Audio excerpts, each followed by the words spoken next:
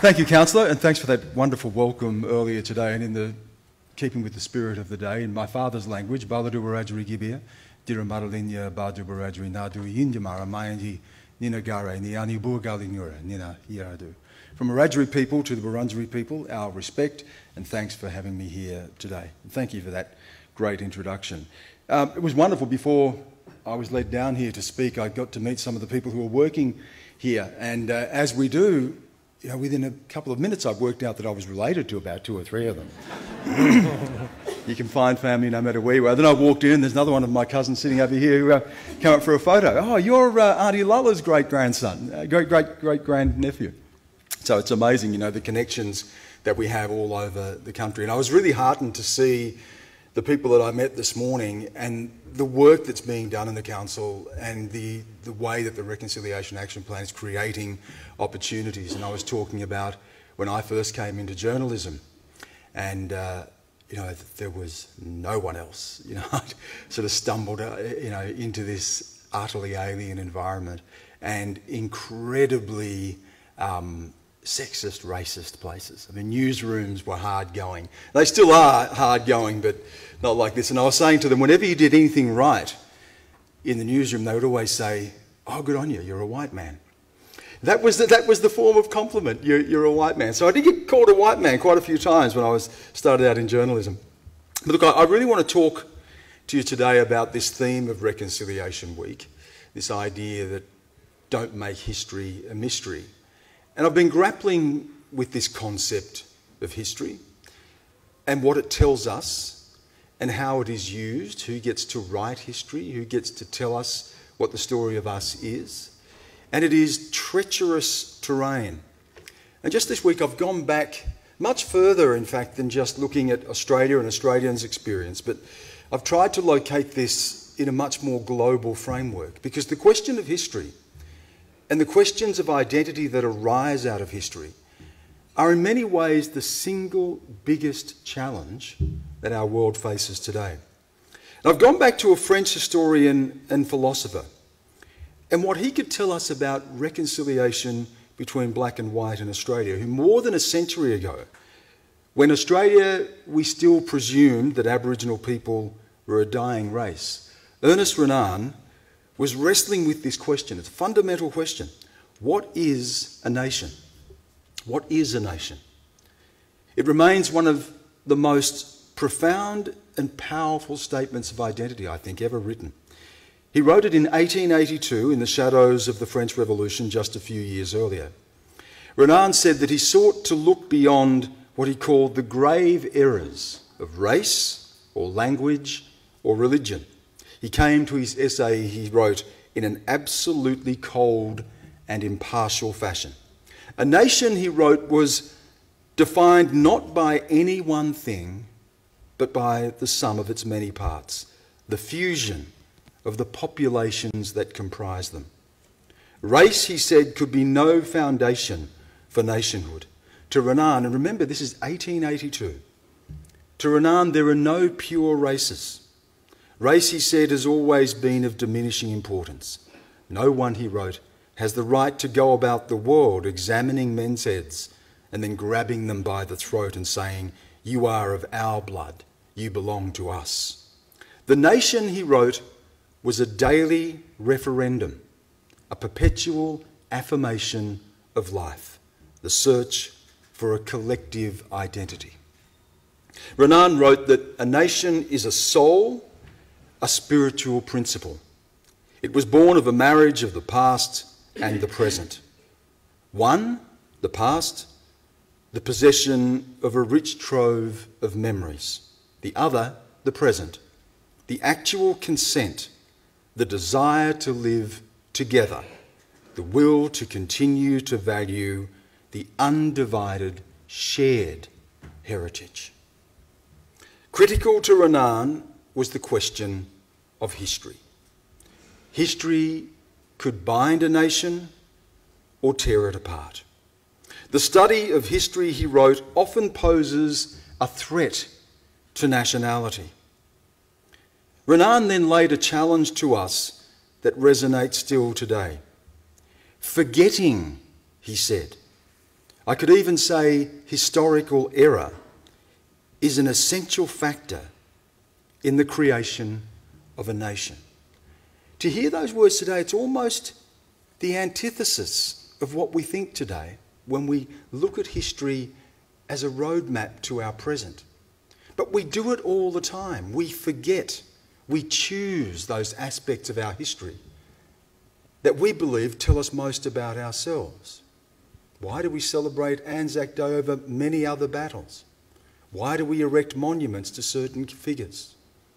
Why do we not tell other stories about ourselves? Because it doesn't fit a narrative. Forgetting is crucial to nationhood. It is, as I say, a challenge to our age. Do we endlessly prosecute grievance, or do we set aside the past to find true unity? Today, history can often be used as a weapon. We define ourselves and divide ourselves along historical lines. History is to identity what carbon is to steel. The journalist and philosopher David Rieff was inspired by Renan for his 2017 book, In Praise of Forgetting. I would urge anyone to read it. It's been one of the most confronting but profound books I've read in recent times. And Rieff approached that old adage that those who do not remember the past are condemned to repeat it, and he turned it on its head. Instead, he wrote, thinking about history is far more likely to paralyse than encourage. To Rieff, we risk turning it into a formula for unending grievance and vendetta. Unending grievance and vendetta. Now, I've spent 30 years as a journalist, almost 2 decades of that outside of Australia. And we often call journalism the front row seat at history. And I've seen the world turn. I've seen the return of division and borders and hatred along ideological, political, and religious and racial lines. And I know that the great conflicts of our world have at their core this unending grievance, this failure to reconcile that's so often rooted not just in our history, but how we perceive our history. Think of the conflicts that have scarred our world and how they are born out of these wounds of the past. Catholic versus Protestant, Hutu against Tutsi in Rwanda, Shia and Sunni, Hindu pitted against Muslim, Israeli versus Palestinian. Czesław Miłosz, the Polish Nobel Prize-winning poet, once said, perhaps there are no memories, but the memories of wounds. The Indian philosopher and economist Amartya Sen calls these identities solitarist identities. They are exclusive. They divide the world into us and them. Identity, he says, at its worst, can kill. There is a difference, of course, between identity that nourishes us and the need for identity, which is crucial. I walk through the world as an Indigenous Australian, as a Wiradjuri person, a Gamaroi person, a person too of Irish heritage, an Australian. All of those things make up who I am. And those things provide the contours of my life. Identity at its best can be an extraordinarily uplifting and inspiring thing, but at its worst, as we've seen, it can kill. And we have witnessed now the rise of what's become known as identity politics, a political tribalism that has infected both the left and the right of politics. It is instinctive. It's hardwired. A tribalism that leads us to cling to our own and reject those deemed as outsiders. It is a 21st century law of the jungle. Look around our world right now. This was meant to be the end of history.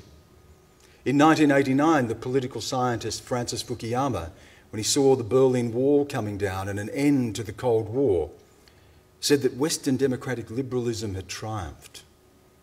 that this was the end of the great ideological battles. Indeed, he called it the end of history.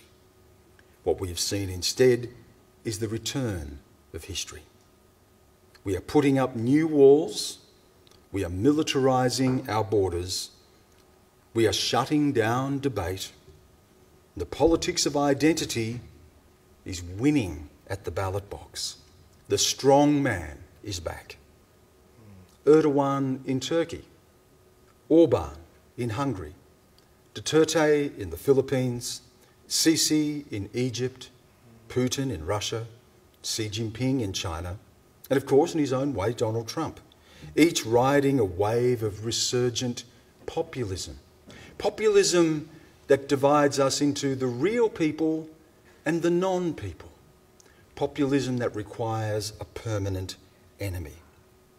Each in their own way is stoking fear and suspicion, promising to return people to a more certain golden age, somewhere in a past that never really existed. The American writer Mark Liller has condemned this growth of identity politics, as he says, a cancer on democracy. To him, we are sacrificing the idea of what it is to share citizenship. He says this resurgence of populism is the product of what he calls the shipwrecked mind. The shipwrecked mind. It is the mind of the reactionary. It is the mind of the person turning away from change, who sees, as he wrote, the debris of paradise drifting past their eyes. The shipwrecked mind is nostalgic for the glorious past lost. As Liller writes, hopes can be disappointed. Nostalgia is irrefutable. Things were better back then. This is the world sketched by the American lawyer and academic Amy Chua in her new book, Political Tribes. Professor Chua traces how identity politics is remaking our world and has already triggered a revolution in American politics. Tribal instinct, she said, is not just an instinct to belong, it is also an instinct to exclude. The US, she says, is in a perilous new situation, with nearly no one standing up for an America without identity politics, for an America that transcends and unites the identities of all of the country's subgroups. It is a threat to America's place in the world. Already, people are talking about the post-American world, which has enormous implications for all of us. And history is at the heart of identity politics. It is its very pulse. This is history as betrayal, a narrative of loss, of innocence robbed. In America, Donald Trump says he wants to make America great again, as if there is a lost America. In Russia, Vladimir Putin laments the end of the Soviet Empire, in his words, the greatest catastrophe of the 20th century. China's Xi Jinping speaks of the 100 years of humiliation at the hands of foreign powers, to fire a sense of Chinese nationalism. Turkey's President Erdogan speaks of the lost Ottoman Empire. Nostalgia has a powerful hold. It is the most potent political force in our world today. Mark Liller has called this the apocalyptic imagination. As he writes, the present, not the past, is a foreign country. All that was left was the memory of defeat, destruction, and exile. And this, in so many ways, is my history as an Indigenous person. The story of invasion, dispossession, racism, segregation. These are the stories passed down through generations of my family. I sat at the feet of my parents and heard the stories of us rounded up and sent to missions, of children taken away, families torn apart. It didn't happen in some dim, dark past. My mother could tell me the story of her father, chained to a tree like a dog and left in the sun all day by the police. Of the police arriving at another time and putting a gun to his head while they bulldozed the tin humpy that they called home, running over the graves of 3 of his children who were buried there. Of my father telling me about beatings that he'd taken in police cells. I was raised on these stories, painful and vivid, and they have marked me, and I felt at times marked me indelibly. History is where we locate ourselves.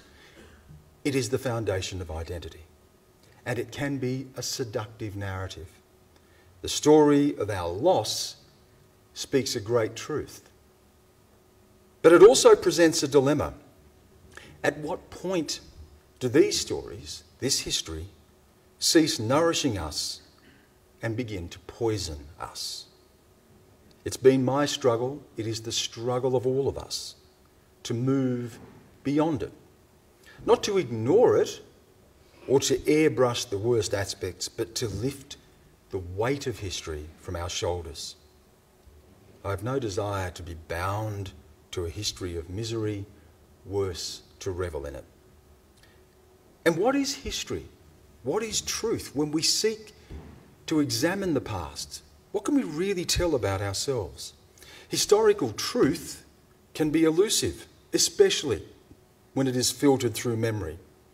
The German philosopher Friedrich Nietzsche warned us to tread warily. He said, "Where remembrance is concerned, there are no facts, only interpretations." Memory, as we know, is unreliable and selective. And as we've seen, it can be a powerful and at times destructive political weapon.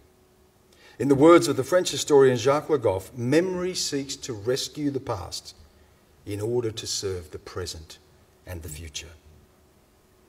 Is this the role of history? Do we seek to retrieve history to rehabilitate ourselves? Are historians moral guardians? Is it their task to redeem us? Can the actions of the past be seen through the values of today? An Australian historian, Greg Mellowish, recently wrote that history is a means, an imperfect means, to understand the past, but it is not the past itself. And think about that. What he is saying is that we reassemble a narrative, a story of the past from fragments, the shattered pieces of lives long gone. It is a delicate and forensic task, like sifting through the ashes of a house fire to assemble a story of those who once lived there. It will always be incomplete. The French historian Michel de Certeau once spoke of history as a story of absence, a story of loss. History was like tracing the footprints on the shore of people long gone. He says that we arrange our past like artefacts, carefully assembled in a shop front window. How do we tell the story of us? What monuments do we erect? What events do we commemorate? Which historical figures do we celebrate? How do we assemble our artefacts? These are confronting questions for Australia. History, the unresolved legacy of the past, as we are being reminded this week, lies at the very heart of reconciliation. There are calls now for a process of truth and justice, to finally end what the great Australian anthropologist Bill Stanner once called the Great Australian Silence. But in many ways, we have already pierced that silence. New histories are being written. They're rescuing the Indigenous story from the margins. And we are confronting critical questions. How do we commemorate a figure like Captain Cook? How do we remember the frontier wars? Was this continent settled or invaded? Critical questions with no easy answers. In fact, we may find that all of those things sit alongside each other, that all of those things can be equally true. Most critically, how do we have this vital national discussion without tearing each other apart? How do we make this story, all of it, our story? How do we build a nation out of the pieces of the past? Ernest Renan speaks powerfully to us. Forgetting is crucial to nation building, yet forgetting can too easily slip into denial. This year, as I said, the theme of Reconciliation Week is Don't Make History a Mystery. History can tell us who we are, but as we are seeing throughout our world, historical grievance can so easily become a battlefield. I've written of all of this in a recent essay for the Griffith Review. And in my search for answers, I went in search of a man from another time. What would my grandfather make of our world today? What would he make of this age of hyper-identity? I doubt he ever uttered the word identity. I doubt he ever considered what it meant to identify with anything. Cecil William Henry Grant was an Aboriginal man. He would have said a Wiradjuri man. He lived among Wiradjuri people. He married a Wiradjuri woman and raised his children to know what it was to be a Wiradjuri person. He was also an Australian, and proudly so. Defiantly Australian at a time when Australia was telling him that he wasn't. When war came, he signed up, a rat of Tobruk. My grandfather fought not to prove his worth, but because he already believed himself worthy. He came back and he told his children of the world that he'd seen. He told them that this world was their world and that no one could shrink their horizons but themselves. He was a Christian, his faith founded in a belief in justice and equality. As so many of the original Aboriginal political pioneers were, who emerged out of those missions with a strong belief in their faith and the sure belief in justice that gave them. He would have heard that same message in the words of a black preacher from the segregated South of America, who dreamed of a day when we would be judged not by our colour, but by our character. When I think of Martin Luther King Jr., I think of everything my grandfather was. Yes, he was Aboriginal. That was who he was, to the core of his being. It was his heritage, it was his family. To be Aboriginal was as natural as breathing. But it wasn't all he was. Like the great majority of our people, he was what today we clumsily call mixed race. He had an Irish grandfather. He found a world beyond his own in books and a love of knowledge. He wrote short stories and poems. I'm told he kept by his bed the works of Shakespeare and the writings of our own bards, Lawson and Patterson. My father still has my grandfather's old Bible with his handwritten notes inside, nearly half a century since the old man passed away. My grandfather lived the words of the ancient Roman playwright Terence, a man himself bought and sold as a slave, who said, "I am human. Nothing that is human is alien to me." My grandfather was a man of courage and sacrifice, a man born on the margins of Australia who endured harsh poverty, bigotry and state-enforced discrimination, but never wavered in his dignity or his hope for this country, a man locked out who looked for a way in. In 1966, toward the end of his life, my grandfather nominated as a candidate to be elected as the Aboriginal representative of the Aborigines Welfare Board. This was the organisation that had so much control over our lives. And I found his campaign pitch in an old edition of the Welfare Board magazine Dawn. It was distributed to Aboriginal communities across New South Wales. It is an extraordinary document to read. A document that speaks of an unflinching belief in basic human dignity. When I read those words now, I can hear him speak them.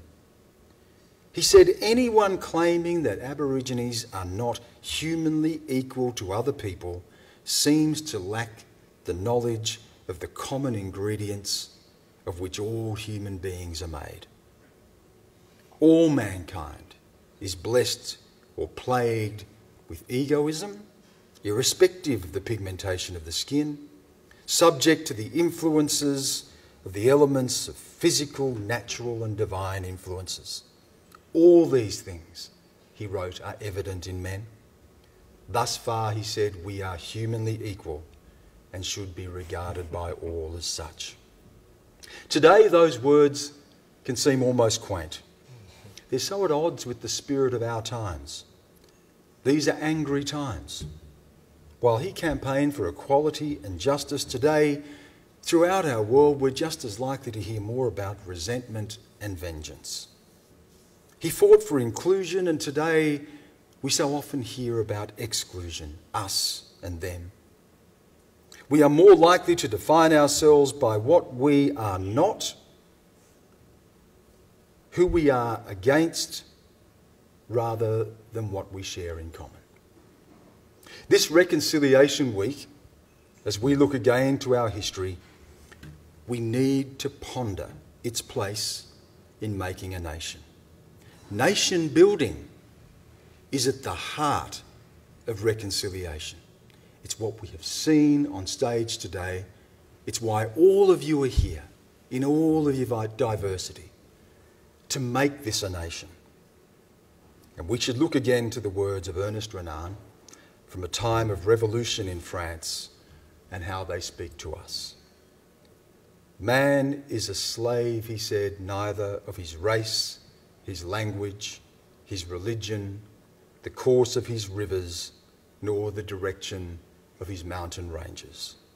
A great aggregation of people, in sane mind and warm heart, have created a moral conscience that calls itself a nation. Thank you so much.